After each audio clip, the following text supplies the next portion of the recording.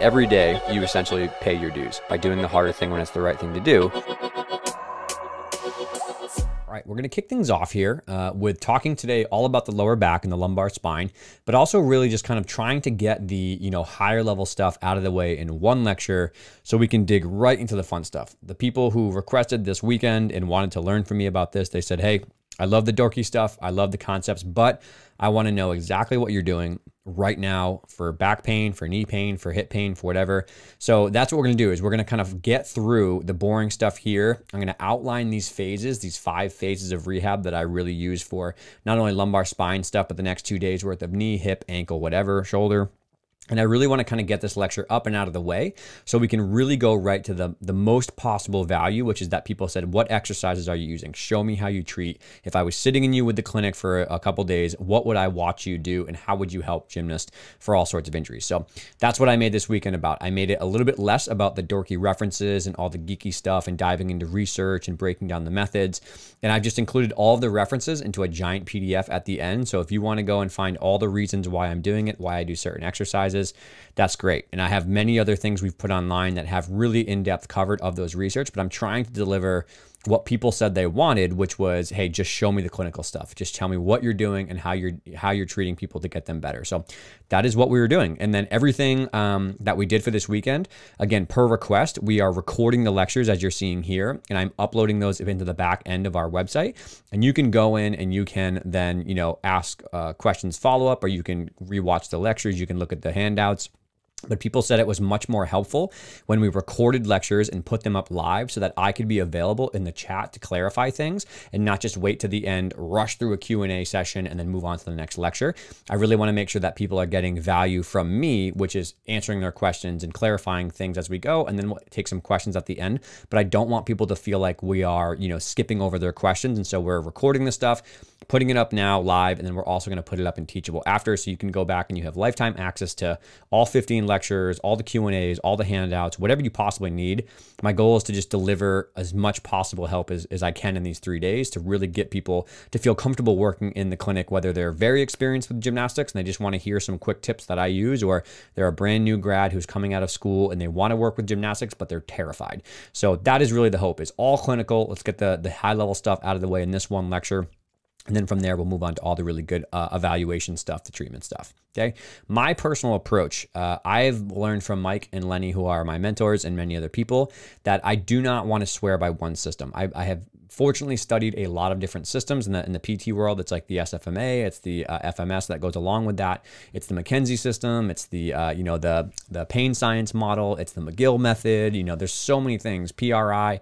There are so many things that you could use to treat someone for different injuries. And rather than be dogmatic about one, I'd rather really go deep and learn all that I can about that system, and then kind of pull my head out of the well a little bit and take different exercises or different approaches based on the person in front of me. That's what I found really useful, is read a lot of research, take a lot of courses, combine that with my clinical experience of a lot of gymnasts that I've seen, particularly with back pain. I've treated like 1,000 people for back pain for gymnasts and many other athletes, and then say, okay, what's the person in front of me need? What can I do to help them as much as possible? So whatever you've learned from, just do the best with the tools that you have, right? And so I want to make sure that people feel as though they are using evidence and they're using research to their advantage, but they are not just saying like, well, there's no double standard gold randomized trial for this exercise versus that exercise, so I'm not going to do that.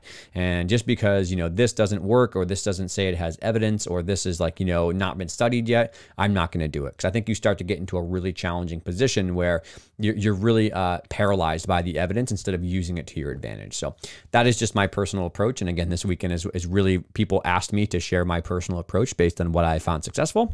And so that's what we're going to do, is we're going to share what I think is useful instead of debating all of the dorky stuff. All right, these are my main focuses for all 5 phases at a global level, but also for just how I treat people.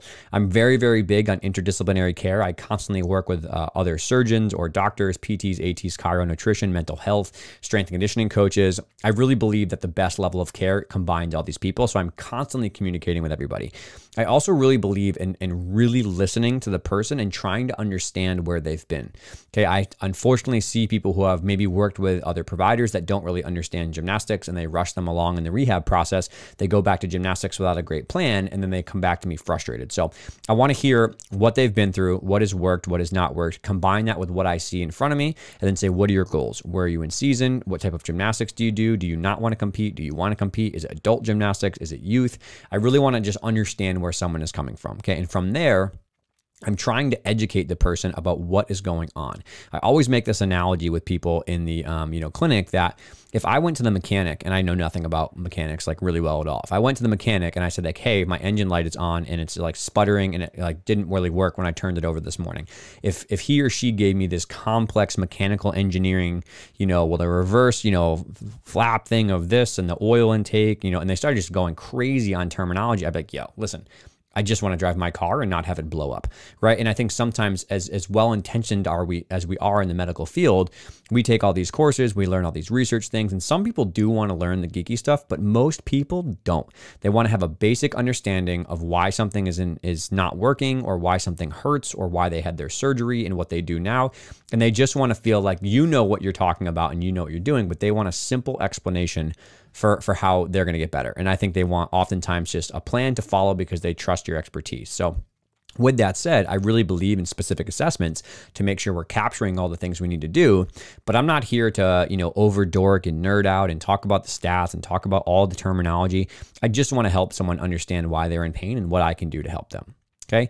I also very much believe the majority of my focus in terms of how I treat people is based around workload management, strength and conditioning, and exercise.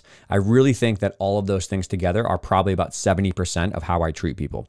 I have spent a lot of time trying to really understand strength and conditioning and really understand pathology and exercise progression and tissue loading at a basic level. And I think that's where I maybe get some of my most positive results. Of course, manual therapies, modalities, different tricks, technologies like STIM or BFR, those will always be useful, but those things go nowhere if you don't have a really good foundational way to progress people through exercise. And so that's what a lot of people were asking me about for this, particularly with low back pain, but also in the next few days, is the exercise progressions that I've learned from all of the people I've studied from, but also that I have found really helpful to treat different gymnastics injuries. So once we have good exercise, I really want to make sure somebody has a very slow progressive return to strength and conditioning, plyometrics, power, and then also back to gymnastics. And we'll kind of talk about at the end of each day, you'll watch me build a, back pain return to sport program from scratch, or, a knee ACL from scratch or something like that. And my hope is that by literally outlining exactly as if you were looking over my shoulder, watching me make a program and hearing me talk out loud about why I do it, that will better prepare you to work with the gymnast when they come in front of you to, feel more comfortable treating them in the very first 3 days of an ACL tear, or having somebody go back at 9, 10, 11 months. So I do use other things, right? Manual therapies, modalities, a little bit here and there. I have some of that inside of the course because I believe in it. I'm not going to go down the rabbit hole of the debate back and forth, but I find that it helps people to have less discomfort, particularly with acute injuries. It helps them exercise more comfortably, and it helps them regain range of motion and get back to their life. And like I said, it is not the main thing I do, but it is definitely part of what I do. What I am not a fan of, okay, being back to the manual therapy thing, is I'm not really about saying like, trying to pull the wool over their eyes or kind of sugarcoat things. There's a tactful way to talk with people, which is just being empathetic and kind of being human.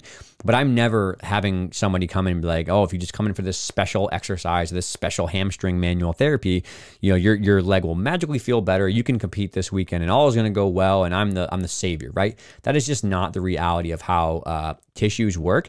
Maybe I'm an idiot and maybe I'm missing out on the magical tricks, but I've studied a lot of stuff and I have yet to find something that somebody comes in with really bad hamstring pain or really bad shoulder pain and I can like snap my fingers and do a special manual therapy or exercise and they like instantly feel better and it all goes away. Kudos to you if you found those hacks. I believe in maybe that coming down the road, but that's personally not my approach. I'm also very clear with people about what they need me for and what they don't need me for, okay? I've worked in other settings, I'm not gonna go into it, where it really feels like we're just going through the motions so we can bill people. And I'm very fortunate right now that I work in an outpatient cash-based clinic where somebody comes to me for 30 minutes, I'm giving you what you need me for 30 minutes, which is education, assessments, designing programs, hands-on stuff, teaching you to exercise, teaching you to do a program. I am all about that. But I am not going to have somebody come in and just keep doing the exact same program they're doing at home that they know how to do just so I can get 30 more minutes, right? Like I've treated some really intense back stress fractures or stuff like one time per week, every 2 weeks if they're really far away and they're strapped for money. I really don't believe in just billing people and just doing people, having people in the clinic just to have people there. Like sometimes people will come in for a 30-minute session and our environment is very casual and we love having people in to talk and hang out. So they'll be there for like an hour and a half, just kind of like they do the stuff they need with me, but then they're talking out there. They do some stuff out in the gym. They kind of work here. So they're kind of moseying around for the culture and the fun, but I'm not trying to waste someone's time. And I'm very clear about that up front. And I think that in the business terms, what you don't gain in visits and time on the clock, you regain with word of mouth when you treat people well and you do a good job. So that's how I've personally been able to grow a lot the last 10 years is by being nice and trying to help people and constantly learning and trying to do the best that I can. I get a lot of referrals from other people's teammates and I work with other teams because of that. So I would highly recommend that for people. Okay, I also know that there's still this giant debate between pain science and mechanical models and different systems, and social media is an absolute war zone sometimes. I love social media for certain reasons. I run a business that promotes the podcast and stuff, so I get it. But man, if there's one thing that I got tons of my time and mental energy back from is not arguing in the Twitter comment sections about what RCT said this over a stats method. Like it is exhausting to try to have that. If someone has a conversation they'd like to talk about, I call them, I have them on a podcast, I try to discuss with them and have a nuanced conversation in private about what they think. I really think we're doing social media and a lot of people out there, particularly new grads, a disservice when we're just kind of bickering back and forth about little things or trying to get jabs or shots about research. Like I'm all about peer-reviewed literature, but goodness, man, that is exhausting. So I really don't believe in that at all. I also really feel that jumping steps is sometimes done. I think in high level, elite level sports, there's obviously some times when big things are on the lines and you're trying to help somebody control their pain or feel better.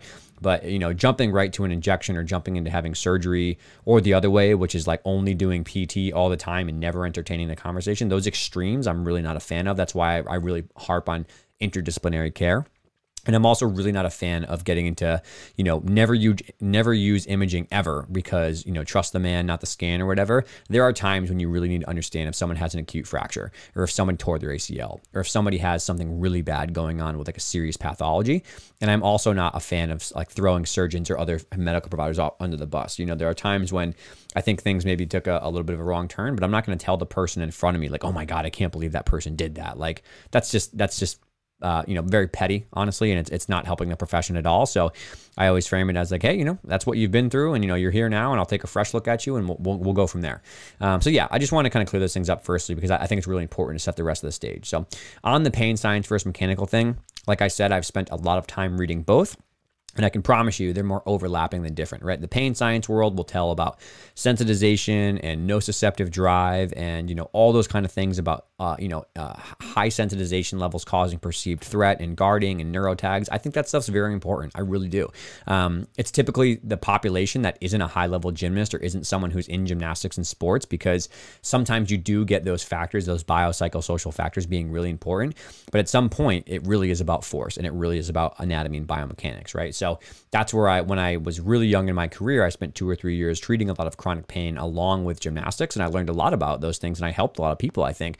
But then as I worked up in higher levels of gymnastics or more intense sports, I started to lean into my sports residency and stuff like that. And I started to realize, wow, I really need to understand anatomy, strength and conditioning, biomechanics, kinematics, like pathology, biomechanics, stuff like that, which is where biomechanics and the pathomechanics below come. People like Stuart McGill, Mike Reinold, Eric Cressy, Lenny Macrina. Those people are very heavy into the pathophysiology model. And coming from the chronic model, I was like, oh, I can see all the value in the pain science. And I can see, okay, now I can see all the value in the more heavy pathomechanics model. I very much combine them together and treat people. Sometimes I lean more into the pain science side when somebody comes in and they're really scared about their back and they're really scared about their imaging and they're really, really fearful. I'll just kind of lean into more of the pain science tools that I have. If somebody comes in, they've been studying all the anatomy, they want to learn high level force stuff, they understand strength and conditioning, I'll lean a little bit more into the dorky stuff and I'll tell them exactly what they want to hear. You got to be adaptable and kind of meet the person where they are. All right. I don't believe in the narratives that are sometimes out there around like you need to buy this thing, or this is like the magic exercise, like reset this, or like pop this back into place and then you can compete. I think that's oversimplifying things. I think it's really a bit too complex, and the evidence has definitely moved away from some of those things, particularly with back pain. You know, that like just rotate your hips like this with some sort of crack, and then, you know, that'll be like, ta-da, you're all better. And I'm sorry if I just offended anybody in there, but I spent 2 years of my life studying that stuff inside and out, and then I started reading the evidence and kind of coming to terms with my own reality about what I was or was not doing in my palpation skills. And I just moved away from it. So hopefully people are not, again, upset by that, but I'm really a big fan of, you know, listening to what people are saying, trying to do the best I can. If it's working, keep going. If it doesn't work within a couple of visits, let's take a step back. Let's pivot. Let's think about something else. Do I need someone else's opinion? Do we need to follow up with someone that I can kind of get a response from? I'm in this constant mode of like, try some things, take a step back, listen, reflect, repeat. Try a couple things, take a step back, see if it works. You know, that constant feedback loop is how I think I've been able to help a lot of people. Okay, so these are the 5 phases that we'll talk about. Okay, so number 1 is we're going to start with the acute phase. Okay, it technically for me is phase 1 and phase 2. It's the acute phase and the subacute phase, but it gets really murky here, right? This like concept of putting the fire out, as we'll talk about, it's very hard to judge where somebody is on like the very acute stuff and the kind of getting better. I judge the acute phase, like the complete damage control, the first week of an injury. You know, either it's getting imaging and figure out what's going on, or it's managing swelling, managing pain. It's really, really that kind of hot, flared up. Oh, that really is not a fun thing to deal with. Then it goes into the subacute phase a little bit, which takes you into the first section. And then we kind of move into the third phase, which is the intermediate phase for me, which is being a human again, right? So that first 6 weeks, let's just put the fire out, right? And then we kind of say, okay, can you walk up the stairs? Can you drive? Can you sit in school? Can you carry your backpack? Like, not even talking about anything related to sports at all. It's just, can you function in your daily life? That is the second goal. The third goal would be phase 4, which would be the advanced or the strength and conditioning phase. So this is when you're generally trying to be an athlete again. So we're not doing gymnastics yet, but we're really trying to say, can we jump? Can we skip? Can we squat? Can we hinge? Can we push? Can we pull? Can we do all the things that a really well-rounded strength and conditioning program would give you? And I think that's a really important step that a lot of people miss, because oftentimes the athlete is not in so much pain anymore, but we know the force jump, if they were to go back to gymnastics, is astronomical. And so I see this a lot with back pain, a lot with knee pain. People start to feel better and they test the waters, quote unquote, or they don't have a really good, exposure to strength and conditioning.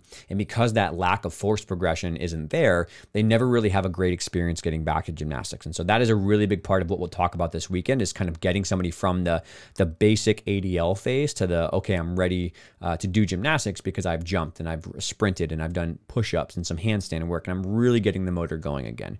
And then lastly, which is another thing a lot of people talk to me about, which is a very specific objective return to sport program. So what types of variables can we understand from a surface point of view, or a repetition point of view, or a skill difficulty point of view, to slowly get somebody back maybe over 6 weeks, and again, not push too hard too fast. So I'm very lucky that Mike and Lenny have taught me a lot about the science of that. I've worked with Tim Gabbett a lot on workloads, and I think I've found a system that's at least helpful right now, combined with the research from like Dr. Emily Sweeney and Ellie Hart and other people, to try to make my own version of what I think is really useful, combining what they found is good and combining what I know from my experiences. But those are the 5 major phases that we're going to talk about all weekend. Today will be back, tomorrow will be lower body, the next day will be upper body. All right, so let's talk about timelines, as this is something that a lot of people ask me about. When can I progress between these timelines? Let's first just be really clear that there's so much variety here, because an ACL tear versus a growth plate irritation versus a quad strain are 3 completely different injuries, but they all have knee pain, right? So it's very important that you study and you understand the specific tissues involved and what that might be from a timeline healing point of view. But I personally have found that 4 to 6 weeks is a really good kind of gauge to start with. So the first and second phase of acute and subacute, obviously I say I combine those together because it's kind of hard to determine. It's a little murky waters in there. But then from there, I generally find most people are in that 4 to 6 week range for each phase. So 1 and 2 is together, that's 4 to 6 weeks. And then we have the second phase going into the third phase, which would be the third phase by itself is 4 to 6 weeks, that intermediate phase, the advanced strength conditioning phase, maybe 4 to 6 weeks. And then that last phase, return to sport, 4 to 6 weeks. Obviously, if somebody has a less severe injury, just a muscular strain, they might be better in 3 weeks. They might take a week off and never come to PT and be fine. If somebody tears their quad tendon, that's like literally the longest possible, right? That's like a year. So I think it's really important that while I give you these timelines, please don't take these as gospel. These aren't protocols. These aren't hardcore numbers you have to go by. But in my mind, it's how I explain to people timelines from the beginning. And then I say, hey, based on your injury, based on when you got it, based on your level, your age, your goals, when we're going back to gymnastics, based on what your gym culture is like, based on the equipment you have, like those factors are things that are fluid you work with.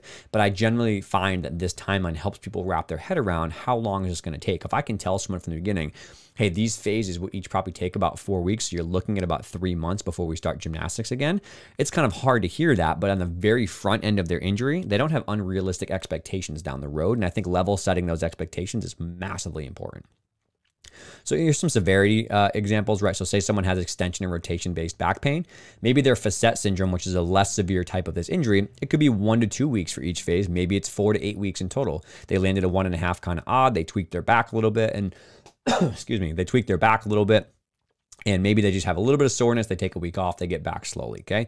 Versus somebody with a stress reaction who has a bony issue now. So maybe it's about 2 to 3 weeks for each thing because it's starting to get into the bony pathology. Now maybe we're looking at 8 to 12 weeks total. Somebody has a spondylolisthesis or a spondylolysis and they have a full fracture. Well, those take a long time, right? Those you might be braced for 3 months. Then you might have to do all your reconditioning and then you might have to get your return to sport program. You could be looking at like 4 to 6 months total to really feel like you're back in the saddle a little bit versus, you know, a very advanced spiny that has slippage, that has nerve damage, like, or nerve irritation. Like, man, that's a completely different ballpark than a facet syndrome. So just in this example of a very common thing we see, which is extension and rotation based back pain, we have very different timelines we might be educating somebody on from the very beginning. All right. So phase one, this is not fun to deal with. Like as a medical provider, I often feel very helpless here because yes, I have some things to make you feel better. And yes, I think we're going to do some great things to make you more comfortable, but geez, this is going to take some time. And it's really frustrating because you want to help someone. You're like, oh, I just want you to be out of pain. But the examples I took from some research studies here is on the left, you have this kind of pain science model of, you know, ascending nociception and high neural drive and a lot of fear and avoidance and guarding and stuff. Then on the right, you have like the chemical soup, they call it, right? The very hot kind of highly irritable tissues from a lot of chemical irritation. And we could argue literally for hours about which one of these two things is probably present here. But all I see is someone in front of me who really is not in a comfortable position and is really unfortunately having a tough time. And so I'm very honest with them that, hey, listen, I'll try to help you, but this is going to take time. Okay. And from there, though, I think that we do this acute phase and it kind of combines with the subacute phase, but a lot of this is going to come down to education, activity modification. It's going to come down to teaching them about what causes their pain, what doesn't cause their pain. Maybe heat helps them a little bit. Maybe medication helps them a little bit. Maybe active mobility helps them, just getting up and walking around and being active, regular movement. We're going to cover all these things in depth. So I'm kind of going at a high level here. We're going to literally break down step by step in the next lectures, but I just want someone to just be like, listen, we need to find why you're hurting and why you're not hurting. Do some things to get you past this first week maybe, and then we'll start to be of a clear trigger of what makes you worse and what makes you better. And again, we'll go very in deep into the acute phase of low back pain today and then the other things tomorrow. Okay, so subacute phase will now be like, okay, I'm feeling better, but I don't feel awesome still. So like I clearly have a tissue preference, right? So like I bend forward, it feels okay, but I bend backwards and oh, that feels terrible. Or like, you know, I put weight on my leg and I bend it and like, it doesn't feel so awesome. But if I walk with a little bit of weight, I feel okay. If I move my arm all the way overhead, oh, it doesn't feel awesome. But down here, I'm actually okay. So they start to get this little bit of a range develop because the chemical irritation is calming down. And obviously, depending on what type of injury and the severity, you know, you might be able to do things more aggressively with exercise or not. But in this subacute phase, you're still riding out that 4 to 6 weeks of like it just feeling really, just really uncomfortable from an acute injury or something that's been flared up a little bit. All right. So like I said, these two go together. Education is really important. I'm trying to teach somebody about what you should do in the first, acute days of injury. No matter what I do in physical therapy, cupping, dry needling, exercise, whatever, it means nothing if the person goes home and doesn't listen to anything that I say. And, you know, their back hurts. And when they flex forward, they have a disc irritation or some sensitivity there. And they go and they sit on the couch for 4 hours or they go do their homework for 4 hours, right? Like I have to really educate them on why their back hurts or why their knee hurts and what we can do to help them around that. And that goes with activity modification and workload modification, even if you're in season, right? Like if you have a growth plate irritation and you have a really gnarly bone irritation, I'm sorry, but impact's not going to feel awesome. And if we want to really heal this thing up and not get a stress fracture that keeps you out for 4 months, we have to respect that. You know, we really have to respect that. And so That's a tactful way to develop that skill of talking to people, but a combination of workload modification from education, teaching them about how to modify their ADLs at home. If your back really hurts when you bend backwards, we probably shouldn't sleep on your stomach, right? If your knee really hurts when you go bend your knee in a single leg position, maybe we should go step over step on the stair for a couple days, right? By educating them on what the pain is, why they have it, what are our thought process behind timelines, we kind of calm them down a little bit. The pain science world says we're maybe doing some neurotag work. I think it's just being a good human and just helping them kind of feel a little bit more trust with you as a provider. Okay, I do want to try to maintain someone's workload if we possibly can. So when someone's in this acute phase, as we'll talk about with some ACL stuff in a minute here, I really want to try to do as much as we possibly can, because from a mental health and a pain science point of view, I don't want someone to feel like they're broken, right? I don't want someone to feel like, oh my God, I'm injured, I'm hurt, I can't do anything. And it kind of starts, the walls start to cave in sometimes as an athlete when your identity is lost there. But also we know from Tim Gabbett's research and the AIS is that for every little bit of workload we can maintain, we get a little bit more on the back end and returning back. So if we can keep 20%, 30% of their workload, they feel like they're part of the group. They feel like they have a plan. They're going to try to use the best they can to be an opportunity to work on other stuff, but it's probably going to help them on the other side get back to gymnastics faster. And a couple examples here are kind of no-brainers, but if your shoulder hurts, you could probably do some core stuff. You could probably do a full leg strength. You just can't use your arm, just tuck it in your side with a sling or whatever you're doing and just be smart about it. If you have an ACL tear, you can probably do some biking and put your leg up on a stool and use your arms on an Airdyne bike, or do some seated arm strength with some rowing and some overhead pressing. We have some people who have like Tommy John surgery or some other stuff, and they're in our gym like by week 4 or week 5 doing a lower body program or doing some core work. There's a lot of creative ways that we can do it if we talk to the surgeon and we're aware of what the limitations are and we're really productive about what we're doing in a programming point of view. Back pain is sometimes tricky, but can we walk? Can we swim? Can we do some neutral core work? Can we work on our thoracic spine and ankle mobility? What can we possibly do around it? Back pain is a little bit trickier, but sometimes you still can do some stuff. You want to keep these people active because again, it's hard for them just to sit there and wait for it to heal for a month and feel quote unquote broken. Okay, like I said, exercise, we maintain as much as we can. It's not so much about, getting stronger. It's about just maintaining that activity. I think there are a lot of ways, if you understand strength conditioning principles, as we'll talk about tomorrow and Saturday, you can modify the range of motion. You can modify the sets and the reps. You can modify the types of squatting or, overhead pressing you do based on that to really keep a lot of things going. But this is a wonderful time for blood flow restriction training, which is a fantastic new technology we have. We can load people with metabolic strain and use e-stim to get their legs going or their arms going without kind of restricting, the need to put a lot of load on them. So I really do like, particularly like back pain or like someone who's an acute knee injury or an ankle injury, as soon as we can kind of get them into a safe way to do it, I'll put maybe a lower occlusion pressure and do some just low level training, whether it's a bike or whether it's some squats or body weight stuff or the normal program they would do. We would do that with BFR. And I think that, again, it gives them a little bit of a sweat and makes it a little harder. We know there's some good research on maintaining muscle and not having so much of a strength decline, or maybe adding a little bit of muscle. It's still up in the air as of this recording, but that's really important for them, right? There's a lot of ways we can still keep them active, and these are great ways to make them feel like they're getting a lot of work done. Okay, I know people roll their eyes with this one, but I'll get right through it. My personal take on manual therapy when I do it is that we're not breaking up scar tissue. We're probably modulating tone. There is a lot of research here. It's all inside the references. I didn't want to go through like a giant clinical debate on this, but my personal approach is that I'm modulating tone. I'm increasing some blood flow. I'm helping somebody relieve some pain. Maybe we're gating some competitive stimulus for nociception. Maybe we're doing a little bit of soft tissue relaxation. A lot of things are in there, but I am trying to do it to make someone feel better and move better. And I personally use the most of it with really acute injuries or surgeries when someone can't do it themselves. I consider passive range of motion part of manual therapy. So a little bit of soft tissue on your quad, patellar mobilizations, bending your knee over a table, that is manual therapy to me.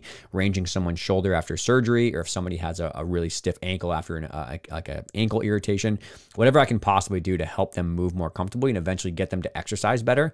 That's why I'm doing it, okay? I really just use it as a bridge. I'm not having someone lay on the table for 35, 40 minutes and massage every part of their leg and then say, okay, good luck. Let's see how it goes. No, that's not exactly what we're doing. We do 15 minutes of manual therapy max sometimes, and we're spending the entire time exercising. That's really what we're about. Okay, I'm also a big fan of looking above and below in this acute phase. Is I really want to see, okay, if someone has their back's an issue, what's going on T-spine, what's going on hips. If somebody has knee pain, can we look at their ankle mobility? Can we look at some of their hip motion? Can we understand what's going on? This is a great opportunity to screen those things out. And hey, you have 2 to 4 weeks where you're kind of banged up anyways and you're a little sore, you can't do some stuff. Let's try to use this as an opportunity to fix the issues above and below so we can then get back into your program down the road and really have you be successful with exercise. I'm a big fan of that. So here's an example. We'll just use this case. This was a gymnast that I work with. She had an ACL reconstruction. She had a patellar autograft. She also had a medial meniscus repair and a partial lateral meniscectomy and an MCL repair. This was a doozy, man. This is a monster. Unfortunately, really, really bad one. But I wanted to use this one because it's an overwhelming or complex case that somebody might be intimidated by. So her range of motion and precautions were she was limited to 30 for 2 weeks because of some of the meniscus placement of where her tear was. And then up to 6 weeks, she was allowed to bend more. She had touchdown weight bearing for 4 weeks in crutches. Then she could progress. So all the things I just talked about is what we did here. A lot of education on her brace, how to walk and touch down weight bearing without putting weight on your foot, how to manage her swelling, how to do some elevation, how to use an ACE wrap, how to use a brace to make sure the swelling was getting pressed out, how to unlock and lock her brace safely inside of those range of motion precautions, how to get up and down stairs. Like a lot of time talking to her about this stuff at home so she was less stressed out. And then we did some heat, right, for about 5 minutes. We put the heat pack on her knee with a weight above her knee to help her get her extension back early after surgery. This was like the first week after surgery I saw her. We see people really early post-op, like 7 days or 5 days. I've seen some on day 1. But patellar mobilizations, a lot of soft tissue work for swelling management, mostly on the hamstring, the calf, and just baby range of motion, 0 to 30, just real easy. And I don't think I'm doing anything miraculous. I'm just getting some blood flow moving around, getting her to get her guarding down a little bit. And then we popped some E-stim on her quad, and we did quad sets, straight leg raises, lateral straight leg raises, nothing inside because of the MCL tear, some ankle pumps, some hamstring isometric sets, and we called it a day. Okay, so usually when someone's in a lot of pain like this, you can't go super fast with the exercise, so plan accordingly. And then brought her out in the gym, put her leg up on a stool or a box so that she wouldn't be using it, and she put her other leg on. Her 2 hands, just very light, just did a bike for 5 minutes, right? She was super fine. She enjoyed it. She said she feel like she was getting a lot done, and she felt like it helped a lot with her mental state as well. So that would be an example of maybe an acute phase. Okay, a subacute phase, so say we're now 6 weeks out, we would do that range of motion all the way up to the 90 degrees, which she had. She's obviously progressing off her crutches here at 4 weeks, so we're educating her about going from 2 to 1 crutches. We're still doing the heat. We're still doing patellar mobilizations. I'm still doing some of that soft tissue work to try to enhance her passive range of motion so that we don't lose extension and we can gain back some of that bending more comfortably. A lot of passive range of motion over the edge of the table. And then now instead, maybe we're doing BFR because the stitches have closed and that we're not going to be worried about some, exudate coming out, but also still stim. But now we're loading up a little bit. So straight leg raise with 2, lateral raise with 2. We're doing the medial one now, but at 0 pounds. Clamshells, bridging, seated knee extensions in an ACL protected range, some mini standing hamstring curls, some weight shifts, and some mini squats. All things that were in her protocol. She was cleared to do. The meniscus was coming off a little bit, so we went a little bit later, but generally, she was okay for all that. And then now, instead of putting her leg up on the bike, we have her go just to 90 degrees. So she would rotate forward until her brace locked at 90, and she would go backwards and forwards just to get some more activation and kind of muscle pumping through. So that's, 6 weeks. That's out of the subacute phase. And then intermediate phase, as we move on now, I'm really hammering exercise here. This is really where I want to get somebody to a full 2-day strength program. For the lower body, these are the main movement categories that we use. So squatting, hinging, split pelvis, single leg, and accessory work is kind of the model of strength and conditioning that we use at Champion that I have learned from. Upper body is about vertical pushing and pulling and horizontal pushing and pulling. And then core, we're talking obviously about neutral bracing and breathing in the beginning, as we'll talk about. But, we're trying to stress all parts of the core. So anti-flexion, anti-extension, anti-side bending, anti-rotating, and anti-compression. Those are really the main focus of the 6 weeks from 6 to 12 for this ACL or for someone's back, for example, is I'm trying to get to that. That's what I want, a nice comprehensive 2-day basic entry to strength program. All right. And then from here, with that exercise as a main focus, we have to remember that we don't always have to do just a full goblet squat to full range of motion, or a full split squat, or a full overhead dumbbell press. There's a lot of ways we can do it. For one, we could change the range of motion. We could go to 2 RX pads, for example, instead of the ground.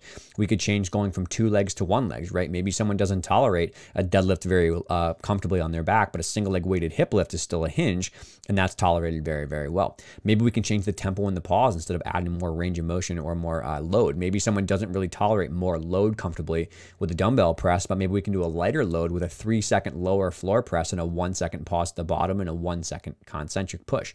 That still puts time under tension with the tissue from a strength and conditioning point of view, but it's not just a poundage jump that maybe the pathology doesn't allow us to do. Okay, the density is a very good way to do this too.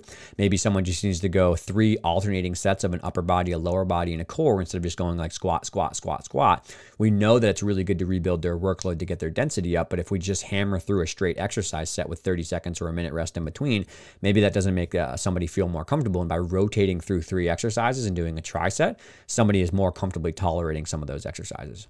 Okay, we can also just change the set and the load and the rep situations, right?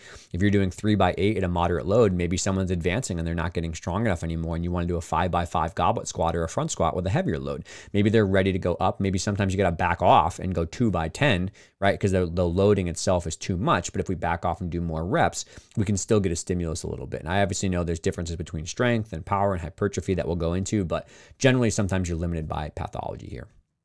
Okay, so manual therapy is generally discontinued to a home program for me. I might do a little bit more of end range stretching, right? So prone hamstring or prone knee bending for an ACL, for example, or end range, hip range of motion, or trying to really get full hip mobility or ankle mobility back with someone who's got a surgery or is acute. But generally, it's a dynamic warm up, it's foam rolling, it's stretching. I want someone to be independent and do that every day on their own. So we'll typically build it into a home program or their warm up or some sort of soft tissue care program. We're going to try to change anything above and below and put that in our movement pattern. So say someone's knee was the issue and we worked a lot on ankle mobility or some hip stuff. We're going to try to integrate those changes into our squatting program or our step down program. If somebody, really was limited with overhead shoulder mobility when they had back pain and it maybe contributed to their stress fracture, we're going to try to do some exercises, whether it's, med ball work or whether it's, overhead mobility drills that use a tight core brace with shoulder being the active motion. This is a really good way to grease in and groove some of those new changes that we have. Okay, so here's an example of maybe this 12-week ACL, so it's 3 months out now. So this is a 2-day program, and this is something you might see in a full comprehensive program. If somebody came to me, this gymnast came to me 2 times per week. So you can see up here at the top, we have that very quick, heat pack to maintain that full extension and that full bending. Doing some soft tissue work to the quad and hamstring. We might do some passive range of motion for the joint over the edge of the table, and then a prone quad stretch to get that quad stretched out. We're trying to go heel to butt on both sides, so we're working on that. But then on here, you see all those main movement patterns, right? We see squats over here, we see hinges over here, we see another hinge over here, we see a split pelvis or a single leg over here. So we're seeing these main movement patterns that we'll go into as we get farther in the weekend of squatting, hinging, single leg push, pulling, and split pelvis. But these things are all built in here. So I have the actual strength conditioning major movements. Then we have some core work built in because we know that's important for lower body stuff. So some suitcase carry taps. We have some different side planks. We have some cone tapping for balance and dynamic stability. Then down here at the end, we finish with maybe an isolated burnout, kind of like straight leg raise of little circuit here, but you can see there's more weight here, right? So front, inside, outside with doing this, the BFR, the knee extensions, the hamstring curls, the goblet squats. We're trying to just kind of stress out the end a little bit. And then now they're getting on the bike, but instead of just coasting along from 90 degrees, as you saw in 6 weeks, we're actually trying to maintain some wattage to make it moderately difficult, something you could hold a conversation at, but nothing too crazy. But we're just not going through range of motion now. We're actually trying to get the heart rate up for 10 minutes and kind of get some of that workload back. So that's an example of moving into the intermediate phase. All right, advanced phase, goodness gracious, man. This is a time we're working hard. And I think this is a time sometimes, unfortunately, where medical providers maybe without a strength conditioning background, if you don't know what normal versus abnormal responses are to exercise, it's very tough sometimes to know if the program is hard enough or not hard. So normal is you should be sore, right? Your quad should be sore. Your hamstring should be sore. You should be sweating, man. You should be getting after it. You should be really, really working hard if you're in the, 4 or 5 month phase and you're trying to get back from a big injury. It's not normal to have someone who's very specific joint pain irritation. If the swelling goes up in a knee or in an elbow, if the range of motion starts to go down because the capsule is getting irritated or the knee itself is getting sore, you don't want someone to have that very specific loss and impairment level. So normal is hamstring soreness, quad soreness, but not normal is I can't bend my knee, it feels puffy, it's hard to walk, it hurts going downstairs, the swelling objective measurements on the joint line are bigger. That's an abnormal response. And I've had plenty of times where I thought a dosage of exercise was okay. They had no pain during it, but they text me the next day or 2 days later, they come in like, it just doesn't feel awesome. And you say, okay, well, it's unfortunate. We tried to do the best we could, but it's kind of like making soup, as my buddy Dan Pope says. You toss in some ingredients and you taste it. You toss some ingredients in and you taste it. So we just overdosed a little bit, and we're going to try to just back off for a session or two, and then we'll modify the program next week, and we'll get back to it. It's not always perfect, but I think it's important for us to make sure we're pushing someone and preparing them for the gymnastics demands that are coming down the road.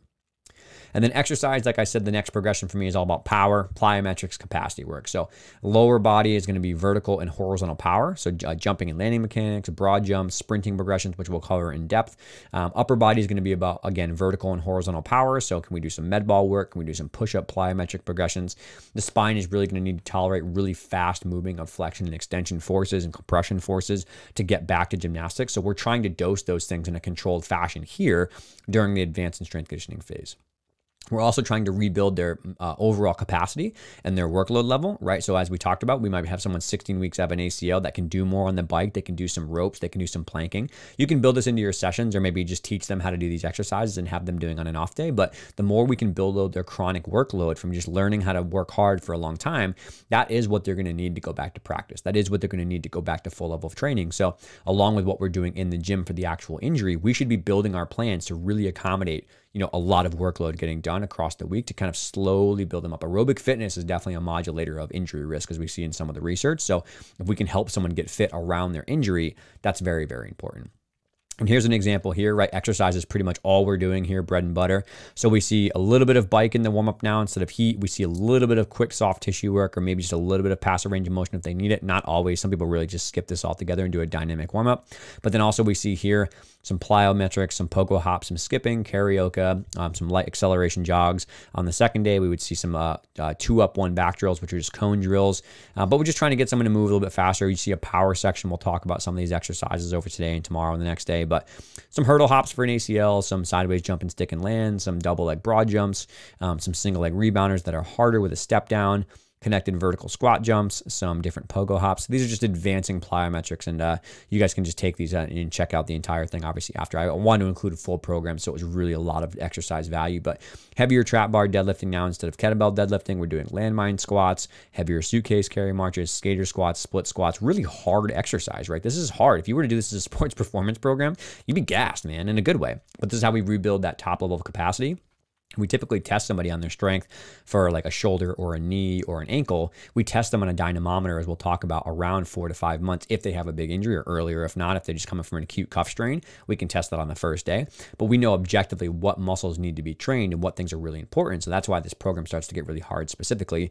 Then at the end, we're going to go to failure on BFR, right? So maybe now we're really gassing somebody out on a heavier weight because they've kind of earned the right to do something really, really hard by 5 months out now. So this is an example of a 2-day program for that same gymnast that was towards the tail end of her, not the tail end, but the end of her rehab, which was 5 and 6 months. So we do these programs for 4 to 6 weeks. And then last thing here is just some active flexibility and mobility work for gymnastics. The upper body, lower body, spine has to go through some pretty insane ranges of motion for gymnastics. So you're trying to work in maybe a home program to get some of their active kicks back for their hips or their knees, stomach, shoulder circles, some reverse plane jacks, things that really require body weight loaded mobility, tall kneeling, back bends, and flexing. We want to regain the mobility that we had prior to get back safely to gymnastics. We also want to start getting back to gymnastic specific conditioning. So we can have someone maybe starting to dabble in the gym for an hour, a couple days per week to do their basic conditioning. Upper body will look like rope climbs, bar strength, handstand progressions if they're cleared for it. Lower body will look at things with like the calf, high releve, toe pointing, a lot of body tension work, good form work, good shaping work. The core itself will take hollows and arches and corbets and all that kind of stuff. And again, we'll chat about this, but I'm just kind of talking at a high level right now. Workload management will be the first and most important start of the return to sport process. My classic cliche line is, hey, I want to get you back on the gym mat as fast as possible. I want you back in competition as fast as possible, but as safely as possible. I'm not going to let you go back to bars in your chanclas if it means we're going to risk a giant injury. So we usually try to use the acute to chronic workload ratio, which I know has some controversy around the stats right now, but it's still generally a good idea to slowly add load to somebody. So the acute load is referred to as what they're doing in 1 week typically. Sometimes it's a little bit longer, but the chronic load is what they're doing in the previous 2 to 3 weeks. So it's really good just to have an idea of like, okay, how hard is 1 week versus what did we do the last couple weeks, so we don't really jump up your training load. And when we build return to sport programs from scratch, you'll see this kind of in the flesh, is we're not going to go from 3 reps of an exercise to 25 reps of an exercise the next week, because that would be a little bit too aggressive on their body. But you can use different tools to do this. That if you're not familiar with this research at all, the session RPE is a really good kind of back of the envelope way. So take your time and minutes and multiply it by what the athlete's RPE is, that rate of perceived exertion. 0 or 1 being that was the easy, super easy, nothing problematic. 10 is like, dude, I was dying. That was the hardest thing I've ever done in my life. So if you multiply those numbers together, 60 minutes of rehab times the 7, you might get 420 units. And then maybe you combine that with a 90-minute strength session later in the week, 5 RPE, that's 450. You can start adding these units together and understand week to week, how hard are we doing it? And it starts to get helpful when you have gymnastics practice and rehab and maybe a home strength session. They can start logging and adding these numbers together, and we can understand how someone's global RPE is, along with counting reps, along with counting surface progressions, as we'll talk about in depth today. Okay, the overall the overall variables that I'm using in return to sport programs, regardless of any injury, whether it's lower back, lower extremity, upper extremity, I'm personally going to use the differences of the surface, The force per skill and the total repetitions, those are really the three main variables that I use in the sport programs that I design. So the surface is going to be something soft like a trampoline or a tumble track or a foam pit, then progressing maybe over a couple weeks to a rod strip or a semi-firm kind of landing situation, and then progressing finally to a spring floor. And then the force per skill, right, would be that the easier skills, so handstands and basic shaping and basic drills, we would progress from those for 2 weeks to maybe some more advanced things, like maybe some round up back handspring layouts, or maybe some just connected layout series or things like that. Then finally, we know the most advanced skills are the highest force. So can we start from maybe a level progression of like, lower competitive levels they used to do when they were like 5 years old, from like level 4 skills to 8 skills to 10 skills? Or is it maybe just about whatever skills they're getting back to and understanding, okay, a handstand is less force than a round off, which is less force than a back handspring, which is less force than a round up back handspring, which is less force than a round up back handspring double back. If you understand and study from coaches and other people, you can see those force progressions. And I will also share with you some of the things that I have found very, very helpful. And then repetitions is kind of the most obvious one, which is 3 is less than 5, which is less than 7. So you might want to progress the volume week to week to make sure you're building up some of that together. I will caution you here, though, as we talk about, is you don't want to increase all three variables at the same time. So we don't want to make someone go from a softer surface to a harder surface, doing more harder skills and doing more of those hard skills in the same day. That could maybe be too much. So we're very careful about which variables we manipulate on week to week. All right. And then I'm typically going to have someone do, give me your skills, give me your level, give me your goals and what we're doing in season. We're going to progress these things every 2 weeks. And we're going to start with a 3-day per week program with 24 hours in between. The reason I do that is because I want to monitor symptoms in between. If somebody's doing their program, they oftentimes have adrenaline. They're excited to go back. They don't really know how sore they're going to be or how tired they're going to be until you get back in depth into the program itself. And maybe the next day you wake up and you're like, ooh, my back's a little bit more sore than I thought. We want that 24 hours in between to make sure we monitor for symptoms. And it doesn't always, happen. Sometimes it does, sometimes it doesn't, but you just want to have that buffer a little bit. And I'm always building in home programs and strength conditioning programs that we'll talk about in the next slide, the next 2 slides, as kind of like into the repetitions of the programming itself. So one event, say a male gymnast, I would have them, if they're doing 3 events per day, one of those events I would build in their home program. It builds up their strength and makes them still do their home program, but it also takes away from the total repetitions. So it's a little bit of a way to double manage those things and have them be in the gym and be excited and doing things, but not just going crazy on too many repetitions. Okay, and then some things that I think some people struggle with sometimes is, getting back to sport. I get a lot of emails from people saying, I'm making this program, but the gym's not listening, or maybe the parents are not understanding, or they're rushing back. And I've started to just kind of be more blunt about these things. Like, listen, if the culture in the gym you're trying to get somebody back to, they won't listen, they won't communicate, they're not willing to change, they're not willing to follow a program, it's not going to work out. So I tell those athletes to follow their own plan and stand up for themselves and have the parents step in and talk to that. And if the person doesn't listen, I'm sorry, you got to find a new gym. It's just not going to work out. Your back's not going to get better if you go back and you have to do 45 back handsprings, or you have to go back and do ring strength every single day, and there's nobody listening to how your shoulders feel. It's just a reality of the sport. Some places, unfortunately, are still like that. The vast majority of places are amazing. So I just want to say that from the start, that culture is tough and sometimes it doesn't go well, but the most people want to work with you. Most people love the plan. They want to hear from you. They want to work together. They want what's best for the kids, but there are just straight up places that just don't listen, and I tell them to leave. Skill modifications are another big part. That's really important too as well. If someone is having a lot of back pain with a series, or if a male gymnast is having a lot of pain in their shoulders with like jams, for example, and they're optionals and they can do it, if you can modify that skill or a few skills, like say round off layouts or round off fulls instead of round off back handspring, it makes a massive difference on the workloads. And I think it really goes a long way for their return to sport and getting back to, long, healthy careers. So having that conversation earlier that like, hey, we're going to try to get back to these things, but we might have to modify some things. So start talking with your coach or start looking at the code or trying to understand where we can change things a little bit. That's really important as well. And then always external pressures are very, very important, right? The parent, the coach, the teammate all has to have the same goal. Everybody sometimes, unfortunately, is putting pressure on the athlete to come back, and they want them to be competing, of course, but if the gymnast goal has changed, or if it's not the same as what the parents and the coaches think it is, and they try to go back with, I don't want to do optional gymnastics anymore, I don't want to do gymnastics anymore, period. I want to play volleyball and lacrosse. We have to respect that. We have to understand that. But that conversation has to happen early, or else it's going to be very, very awkward when you try to get back.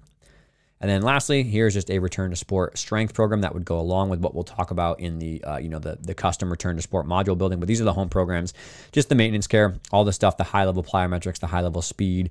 This is the ACL that I talked about. She was 9 months out. And so she was returning back to gymnastics, and then 2 days per week, she was doing this home program, a really hard strength program. That's what she was doing, a very challenging strength and conditioning program for sports performance. And this was, I think, a big reason of why she was able to get back safely, because doing this program twice per week inside of the gym pulled her away from so many impacts, but it also really allowed her to get the high level strength conditioning that she really needed. And she followed the return to sport program that we'll cover tomorrow is the lower body day. But a very specific plan with what to do, how many to do was really the key to her success. So that about does it for this one. I think that was a good, like I said, overview. And we got the dorky stuff out of the way, kind of the abstract thinking out of the way. And now we'll dive directly into the assessments and the fun stuff, the tests, and kind of breaking down how to help somebody the most. And then we'll go through all the phases for low back today and the rest of the weekend. So hope that was helpful.